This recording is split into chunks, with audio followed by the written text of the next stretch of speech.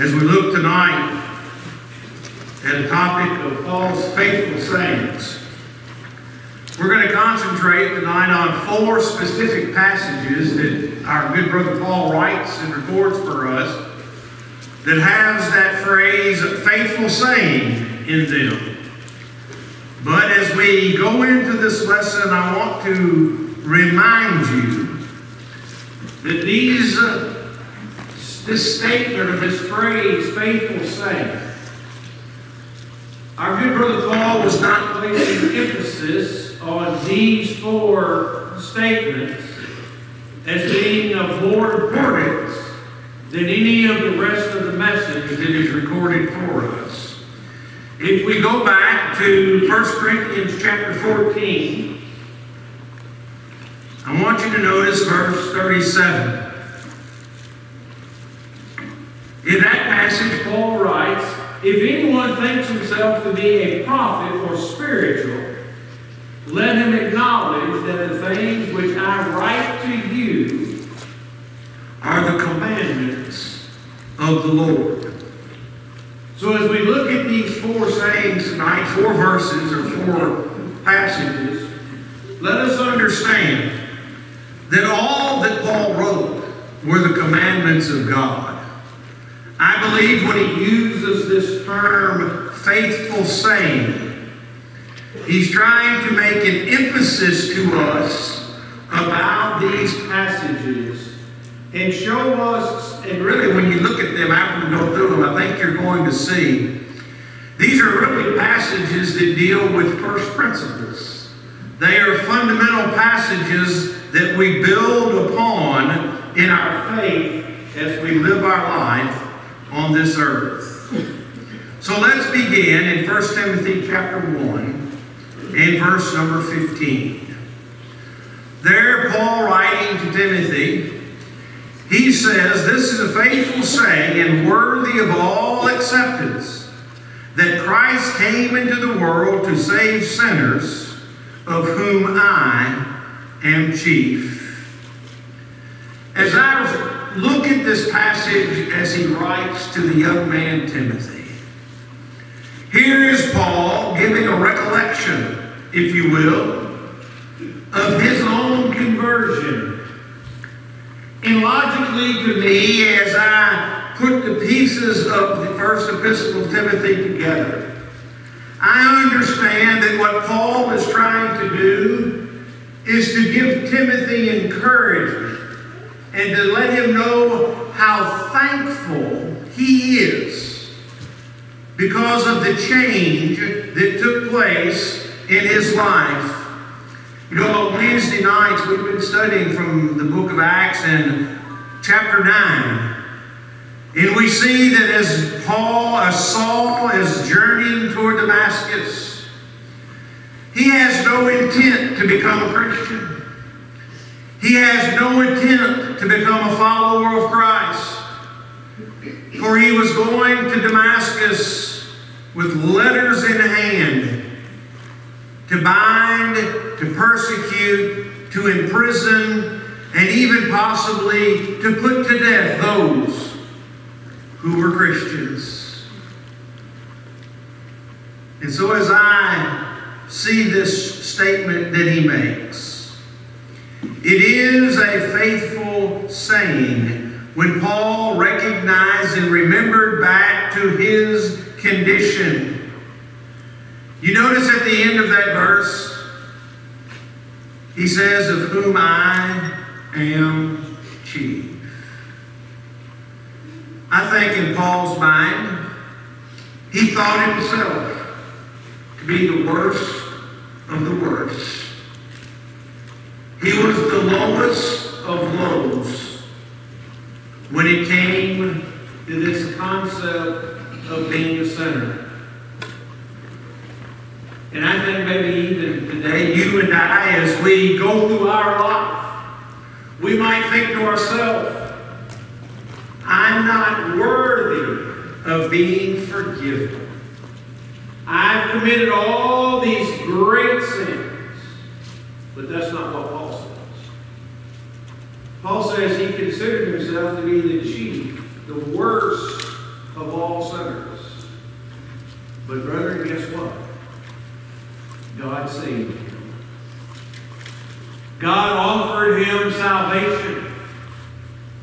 And Paul, or Saul at the time, accepted the extension of that salvation.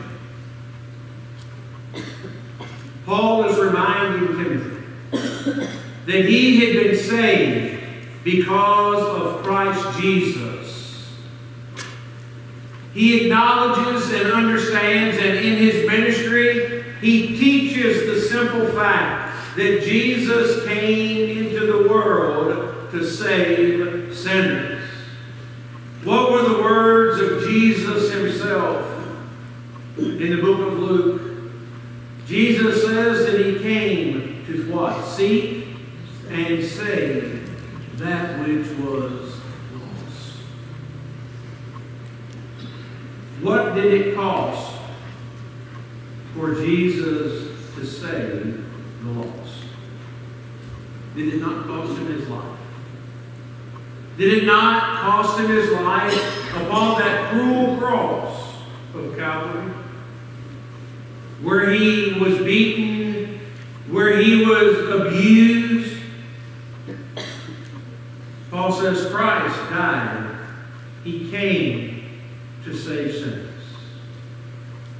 And brethren, when I see that Paul says this is a faithful saying, he's telling us that we must acknowledge that Christ came. And I believe Christ's express purpose in coming was to save us from our sin. Saying number 2, we flip over to 2 Timothy chapter 2. 2 Timothy chapter 2, and we look at verse 11. He says, this is a faithful saying, for if we died with him, we shall also live with him. This dying and living with him is something that is shown, and I know I have up there Romans chapter 6, beginning there, verse 3 down to verse 11. But let's think of this in another sense. We'll look at that in a moment. But let's go back and remember Christ gave his life for us, right? He was physically put to death on the cross. We know that he was laid in a borrowed tomb. And on the third day, he burst forth triumphantly from that grave. Therefore, as Paul is saying here, if we died with him, we shall also live with him. When we go back and we look at Romans chapter 6, we understand that we are buried with him in baptism. When we go down into the waters of baptism, that is our putting to death the old man of sin and sorrow. That would be for us the equivalent of what Paul says when he says, I am crucified with Christ. We are accepting his sacrifice as we go down into the waters of baptism. But as we go down into the water, at what point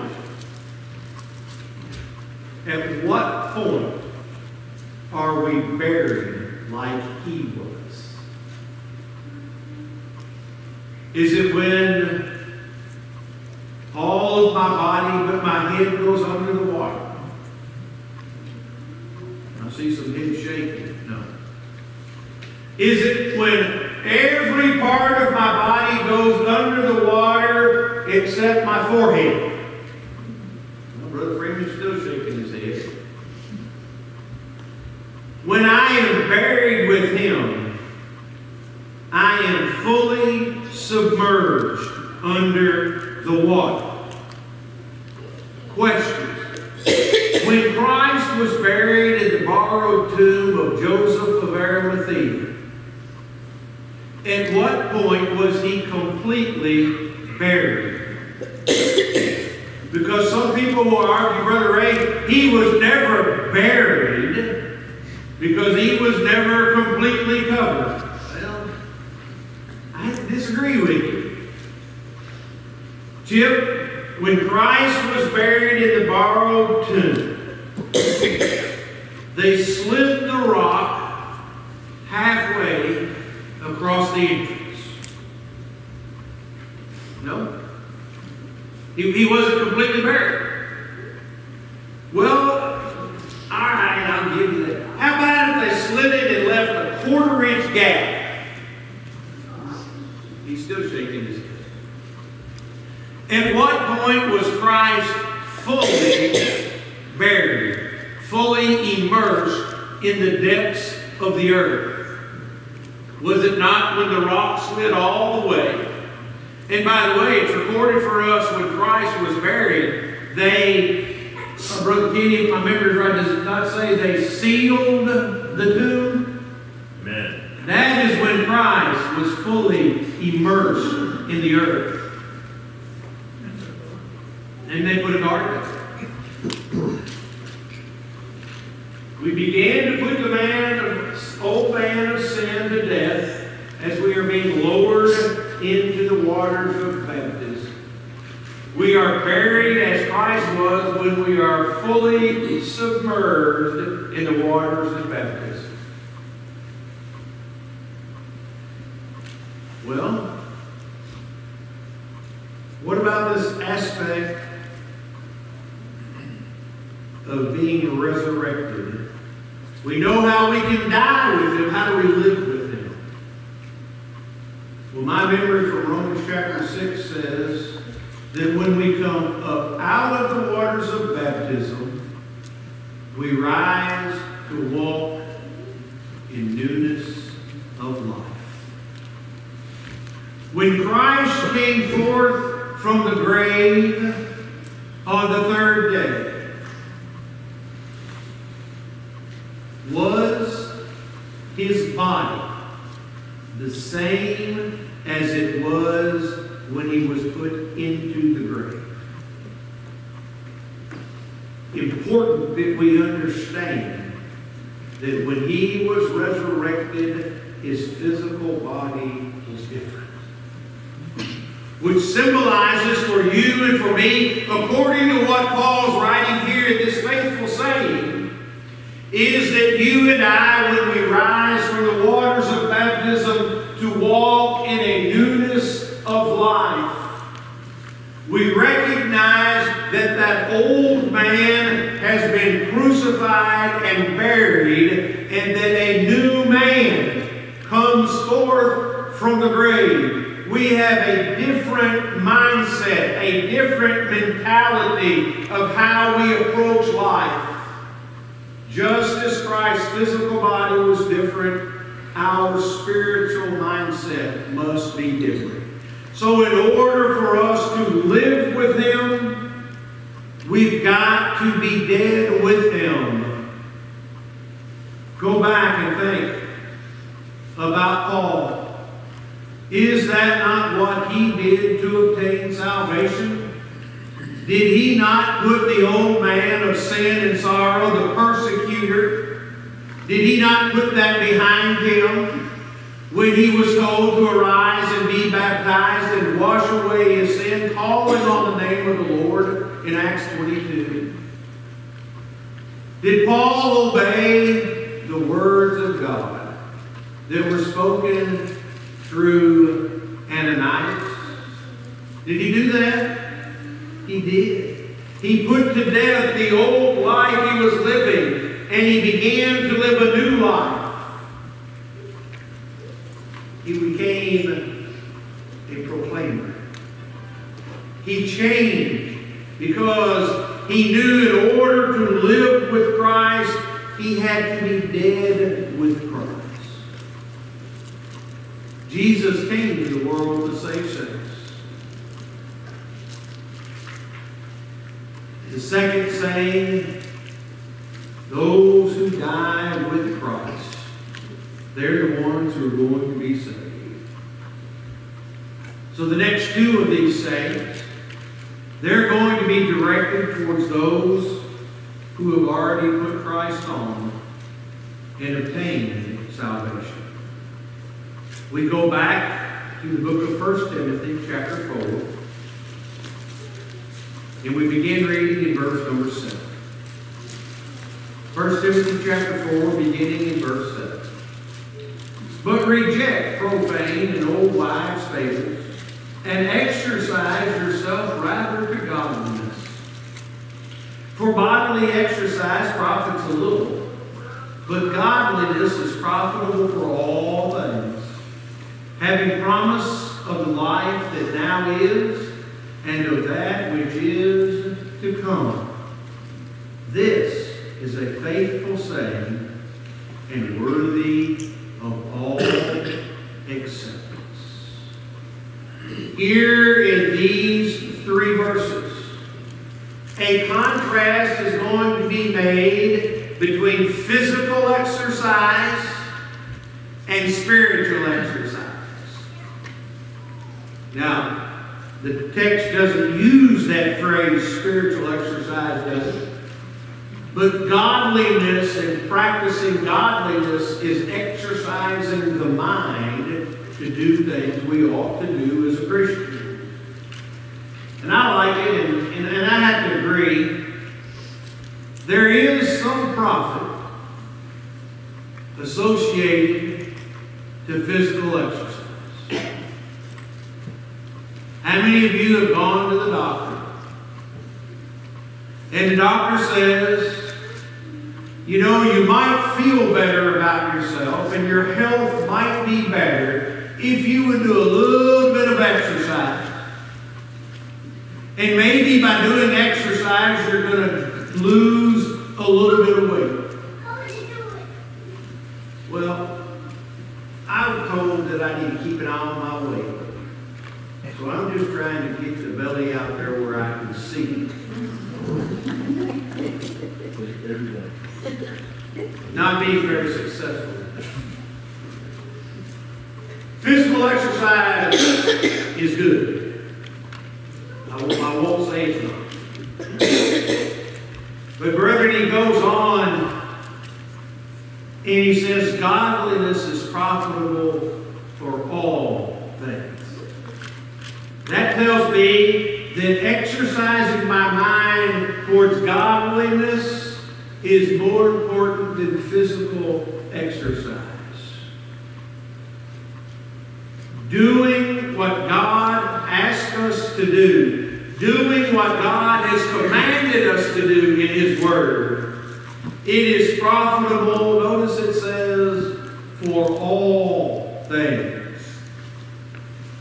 And the contrast is very stark in these two. Physical exercise is profitable, but for a time. Godliness, it says, is profitable for today and for our future. It is good in this life we live physically, but it is more important that it holds the promise for life to come. If we go over to 2 Peter, in chapter 1, 2 Peter chapter 1, begin in verse 5. But also for this very reason, giving all diligence, add to your faith virtue, knowledge, self-control, to self-control, perseverance, to perseverance, godliness, to godliness, brotherly kindness, and to brotherly kindness, love. The Christian graces, as we have named that passage. Notice it says, for if these things are yours and abound, you will neither be barren nor unfruitful in the knowledge of our Lord Jesus Christ. For he who lacks these things is short-sighted, even to blindness is forgotten that he was purged from his old sins. Therefore, brethren, be more diligent to make your calling and election sure. For if you do these things, you will never stumble. You notice godliness is right smack in the middle of those. Every one of those things, the first ones point to godliness, and the ones that follow godliness point back to godliness. Those are all forms of godliness. All things that we need to do in our life that will profit us in this life and in the life to come. And that's why I believe Paul sums it up and closes out in verse 9 and says that this is a faithful saying. But very closely associated with the third one, we go over to the book of Titus. And we look at chapter 3 and look at verse number 8. Paul here again writing to the young preacher Titus. He says, this is a faithful saying. And these things I want to affirm constantly, that those who have believed in God should be careful to maintain good works. These things are good and profitable to all men. Paul, what do you say? Paul is telling us that good works have value. Good works are good, and they are profitable to men. If we go back to the book of Acts and we think about what is said about Jesus, the Scripture says that he went about seeking to do what? Good. Oh. Brother Eric, are you saying that you and I, we must be as Jesus was? Yes. The Bible says that he left us a perfect example that we should follow in his steps. So Paul is reminding Titus that maintaining good works is important. That we ought to be reaching out and doing good to others. If we go back to chapter 2 of the book of Titus and look at verse 14. Who gave himself for us that he might redeem us from every lawless deed and purify for himself his own special people, zealous of good works. What does it mean to be zealous of good works? To me, that word zealous means we ought to be in pursuit, always looking for a way to do good unto our fellow man. I promise you, brother, when you walk out those doors tonight, if you look for an opportunity to do good, you will find it. That is what I see that meaning of the word zealous is. It is always on our mind. What can I do to help someone else who is truly in need? And as I look at chapter 3, verse 8, and then I drop down to Titus 3 and look at verse 14. And let our people also learn to maintain good works, to meet urgent needs. Pay close attention to the last phrase. That they may not be unfruitful. Good works produce fruit. Fruit produces more Christians. The more we sow, the more fruit that will come forth. So here you have 4 sayings. 3 written to Timothy, 1 written to Titus. I suggest to you tonight that these 4 passages, they deal with things of utmost importance.